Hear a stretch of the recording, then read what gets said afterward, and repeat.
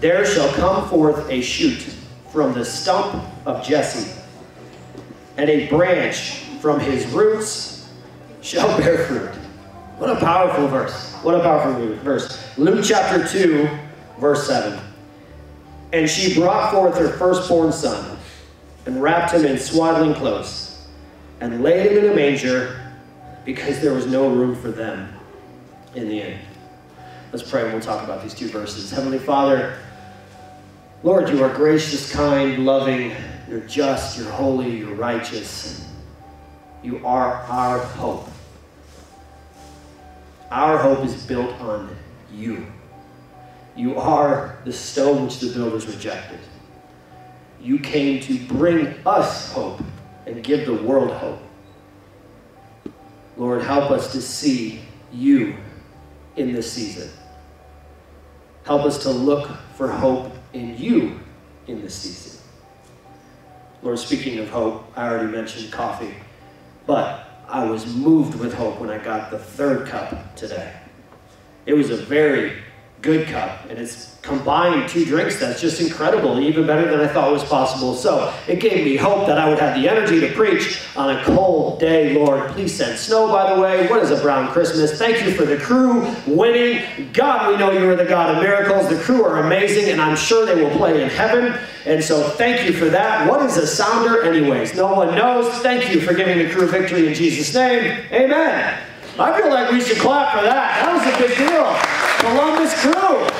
2 years from Anthony Precourt moving us away to being the champions and beating a team whose name makes no sense. I'll take it. I'll take it. Man, that was a big deal. Do you like Christmas trees? Anybody? Are y'all Christmas tree people? Half of you are. Okay, good, good. Man, I love Christmas trees. I love the tradition of Christmas. I love the tradition of going and getting a Christmas tree.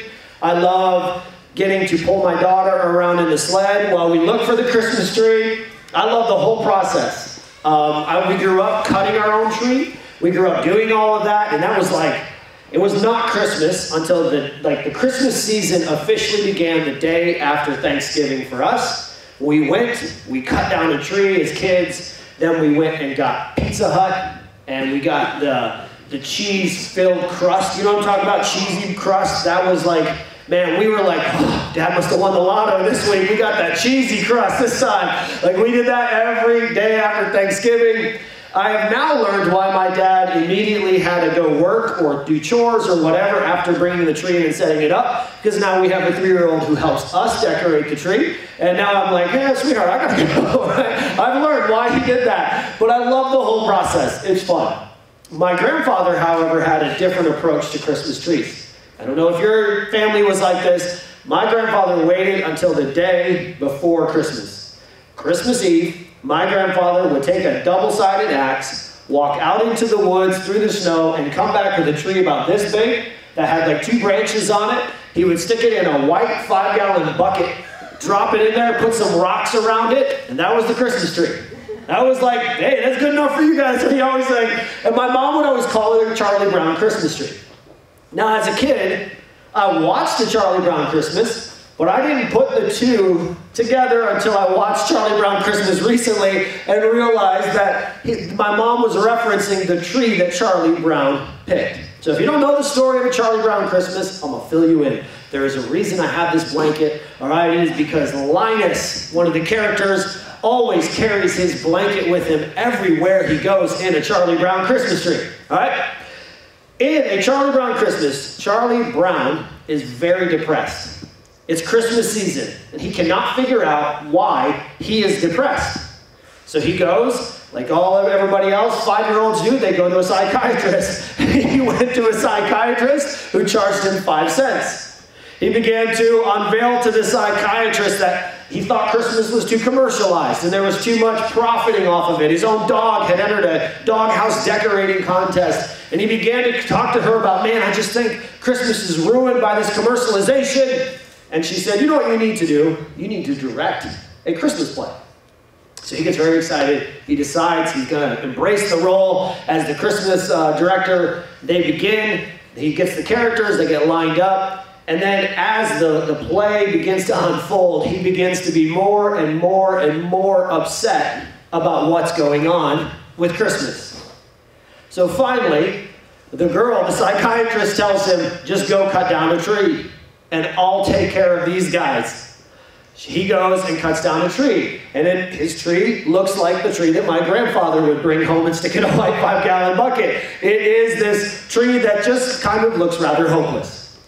Everyone then begins to mock him and make fun of him because of his choice in a tree. Now, we'll pick that story up in a minute, but if you think about it, the entire story of the birth of Jesus is full of Charlie Brown Christmas trees for characters.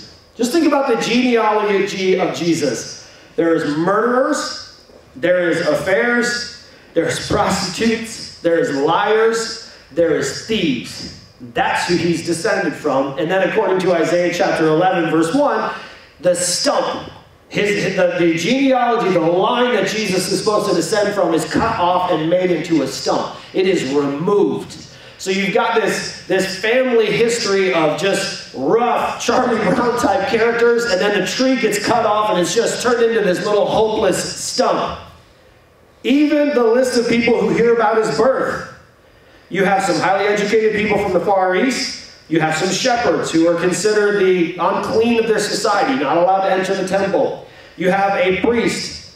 You have an elderly lady who is barren and far past her years of giving birth, and a teenage girl who is engaged to a guy who should have been a king, but lost his kingdom, so he builds shelves for IKEA. That is the characters. It's like a Charlie Brown Christmas. You just throw all these odd characters in a room, and then if that's not enough, Jesus, the great King, our God, our Savior, the King of Kings, the Lord of Lords, the great I am, the way, has to come and be born in this dirty little town called Bethlehem that nobody wants to go to. And even in the town of Bethlehem that nobody was wanting to go to, there wasn't a place for him to be born. So they had to put him in a barn in a manger. It would seem like this story has no hope at all. And yet, hope comes out of that manger. Hope arises from a tree that's cut down to a stump with a whole bunch of odd characters in a place that no one would expect the King of Kings and the Lord of Lords to be born. Jesus gives us hope. The manger gives us hope. Christmas gives us hope. Hope is an interesting word. I hoped that the Crew would win versus the Seattle Sounders. I hoped that, right? Like we were like, yeah, let's hope they win. But that's not the definition of the biblical view of hope.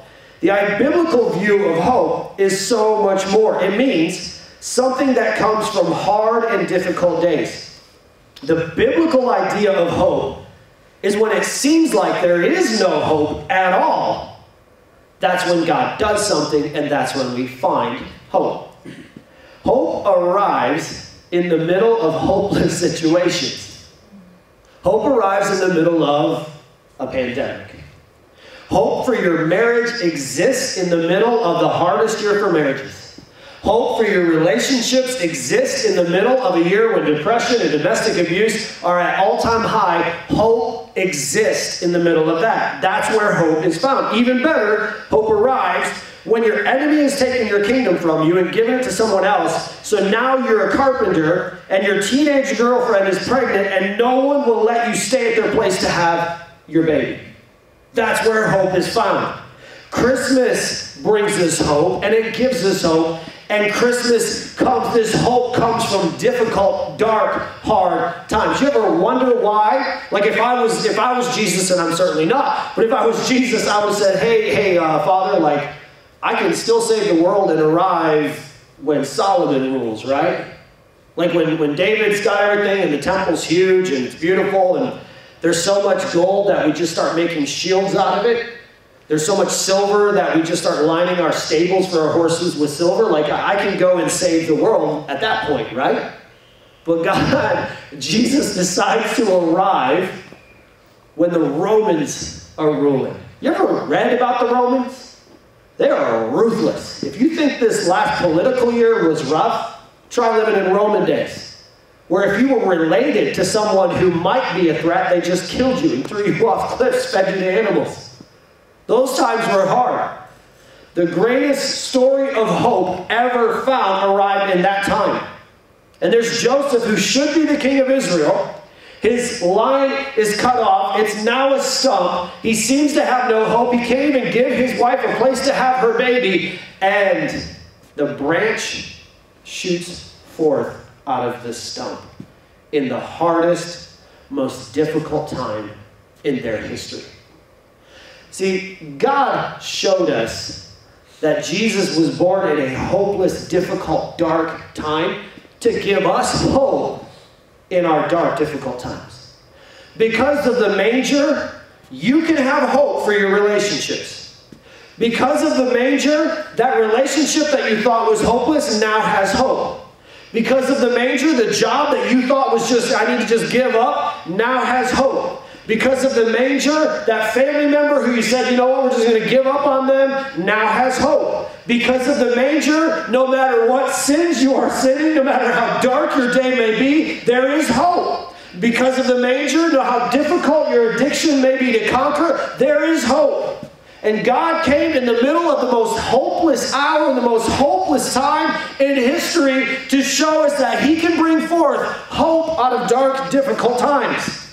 He came to show us that there is hope in what seemingly is hopeless times so that you can have hope in your difficult time. I feel like someone should clap for that. That's good. That's good. The manger gives us hope. The manger shows us that there is hope in a cattle trough. God had to show us that no thing is impossible with Him. So He could have the King of Kings, the Lord of Lords, the Word, the living Word could bring hope from a cattle trough, in a borrowed place, in borrowed clothes. And yet God brought that. And so Christmas changes our question then from what if to why not. If there's hope, why do we spend all of our time asking, well, what if? If there's really hope, why don't you start asking, why not? Well, what if I get rejected when I ask her? Well, why not ask and find out? Well, what if I apply for my dream job and don't get it? Well, why not ask and find out? Well, what if we can't do this? Well, why not try and find out? Hope changes that. The Christmas season changes our question. When we have the hope of God, when we realize that because of God, nothing is impossible, we begin to say, why not start a church in Westerville where church plants go to die? Why not do CrossFit with people and start sharing the gospel? And when that happens, why not start sharing the gospel with kids who come here and get baptized? Why not share the gospel with people in the short north who have a hair salon and drive all the way up here to get baptized? Why not baptize people in the river? Why not set up a kids' church in a hopeless-looking situation with little gates around them to keep them safe? Why not try to have church in an impossible situation in the middle of a pandemic? Why not? Because we have hope, so we stop asking what if and we start saying why not. That's what hope does. But secondly, hope changes our viewpoint. It changes our viewpoint. If you look at Psalm chapter 121, this is like an amazing chapter. It says, I will lift up my eyes into the hills, from whence comes my help. My help comes from the Lord, which made heaven and earth. He will not suffer thy foot to be moved. He that keepeth thee will not slumber. Behold, he that keepeth Israel shall neither slumber nor sleep. The Lord is your keeper. The Lord is your shade upon your right hand. The sun will not smite you by day, nor the moon by night. The Lord shall preserve thee from all evil. He will preserve your soul. The Lord shall preserve thy going out and thy coming in from this time forth and even forevermore. Look at the beginning of that chapter again. Psalm chapter 121, verse 1. I will lift up my eyes unto the hills. Now, I used to think that meant that he was looking for Jesus to come over the hill and rescue him, because I watched Lord of the Rings, and Gandalf the Grey always said, look for me on the morning of the third day. That's what I thought was happening. Like, I picture myself in Lord of the Rings and looking at the hill like, oh God, you better come over this. I've seen Gandalf do this. It's supposed to be a picture of you, so that's not what this passage means. This is called a psalm of ascent. They're supposed to sing it as they ascend up a place. They're going up into the temple. They are ascending. So you know what he's saying? I'm going to keep my eyes looking up even though I'm at the bottom. You might feel like you're at the bottom right now. It's 2020 and the weirdest year ever, but keep your eyes up. Change your viewpoint from all around you, what's happening around you, political things, issues, all these different, now we're going to have fights for 2 years about vaccines coming up. Now we got this about this, and we got this about this. Change your eyes from looking around you to looking up, because that's where you're going. That's where we're moving. We're moving up. We're ascending. We might feel like we're at the bottom, but Christmas changes our view. Because hope says, I'm going to look up. That's where I'm going. My grandma used to weed a garden. She would never spend time looking back to see how far she'd come. She would look where she was going. She would look ahead. We have hope. We have got to change our viewpoint as believers from being so consumed with, oh, what's this, what's going on around me, what's happening here, this anxiety-riddled world. Should see believers whose eyes are fixed on heaven. Our help comes from Him. Our hope is found in Him. But thirdly, and this is why I'm carrying this blanket, Christmas changes a lot of things, and it causes us to drop our security blankets. I don't know how much you know about this story, all right? So I'm gonna finish the story of a Charlie Brown Christmas. Charlie Brown brings in the Christmas tree. And everyone starts making fun of him.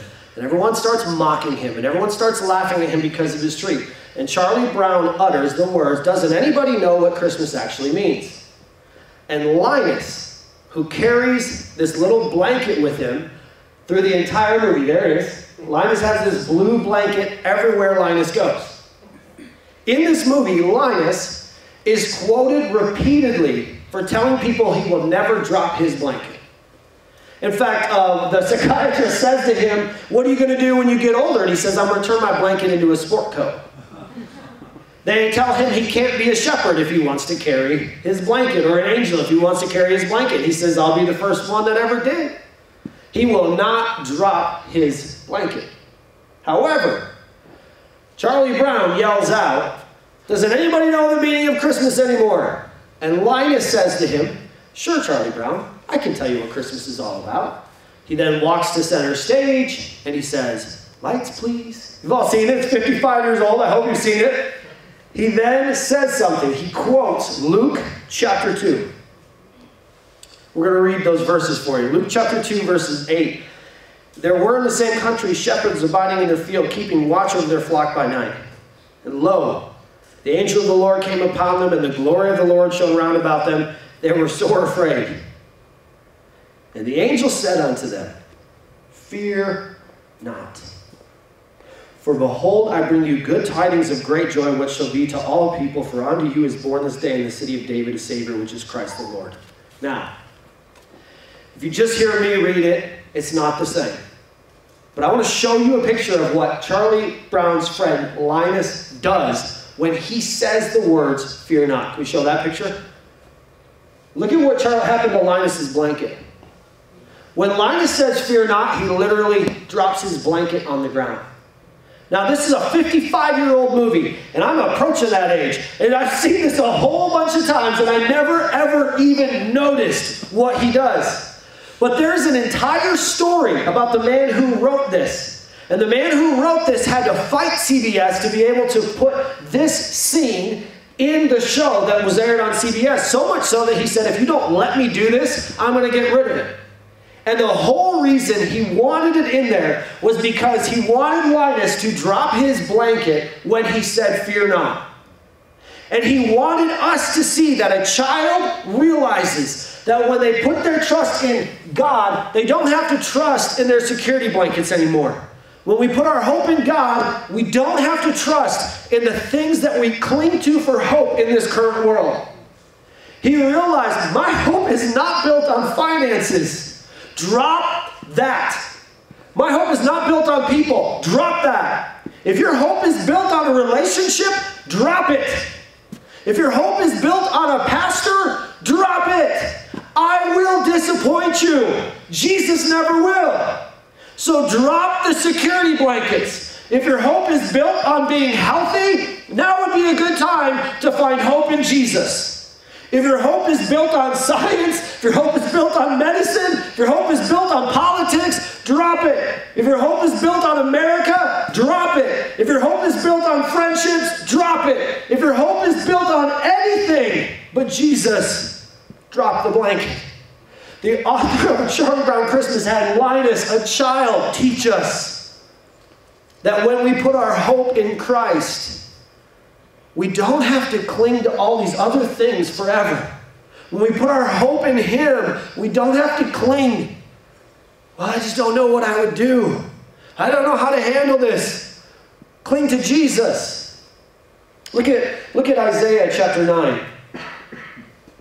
Isaiah chapter 9, verse 6 and 7. For unto us a child is born. Unto us a son is given. The government shall be upon His shoulder. His name shall be called Wonderful, Counselor, the Mighty God, the Everlasting Father, the Prince of Peace. Of the increase of His government and peace there shall be no end. Upon the throne of David and upon His kingdom, to order it and to establish it with justice and judgment from henceforth even forever. The zeal of the Lord of hosts will perform this. Did you see the words in there? His government, His rulership, His leadership, our hope is built on Him, and He will never leave us. He establishes it forever. There is no end to His kingdom. So political systems come and go, but Jesus never does. Boyfriends and girlfriends come and go. Jesus never does. Bills come and go. Jesus never does. Houses come and go. Jesus never does. Education comes and goes. Jesus never does. So put your hope in Him today. Christmas came to remind us that our hope is in Christ. We're going to do stuff different today. This is a different day, all right? We're going to ask you to stand and sing a song with us. I'm going to ask the worship team to come up here. We're going to actually sing it. We're going to do a little short video, and then we're going to sing it again. This is a little different. But there's a song. It says like this. My hope is built on nothing less than Jesus' blood and righteousness. I dare not trust the sweetest frame, but I wholly lean in Jesus' name. And we hear that, and we sing it, but we don't believe it all the time.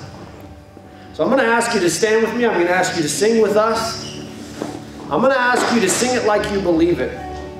I told Cam, I was like, don't let the worship team come up if they're just going to stand there and sing. I want them to sing like they believe this. I want them to sing with all of their hope being in Jesus. I want you to sing with your hope in Christ. Our hope is built on nothing less. Every blanket that you have, everything that you're clinging to, your security blankets, if it's family, if it's being the coolest family on Instagram, if it's your job, if it's your education, your future, whatever it is, drop it. In this moment, choose to give it up and put your hope in Christ. If your hope is built on being a good person, drop it and sing this song like you truly believe it. Sing it with all of your heart, with all of your soul, and with all of your might, with our worship team.